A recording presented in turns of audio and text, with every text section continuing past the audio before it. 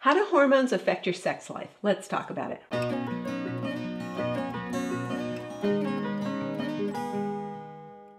When you think of your sex life, are you thinking of sexual desire or sexual responsiveness or orgasm?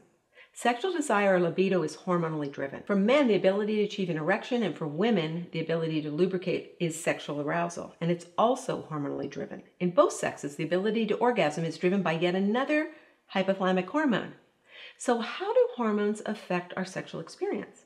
For women, estradiol is the main promoter of sexual desire, sexual arousal, and orgasm. We think of testosterone as being the libido hormone in women, but it's not. It's estrogen.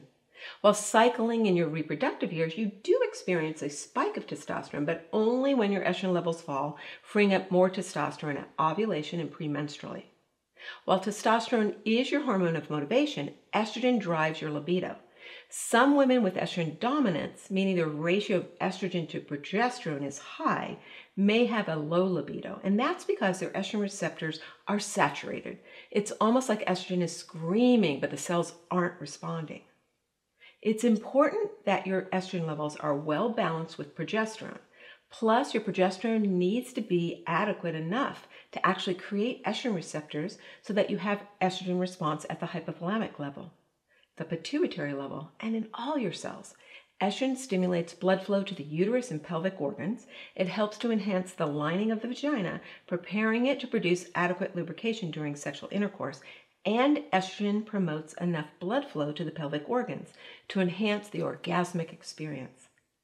It's actually another hypothalamic hormone, oxytocin, that is released during orgasm. Oxytocin is known as the cuddle hormone, but it's also the hormone of climax in both men and women. If your sex hormones are adequate, but you're still finding that your sex drive is low or you're inorgasmic, it may be because you have an oxytocin deficiency.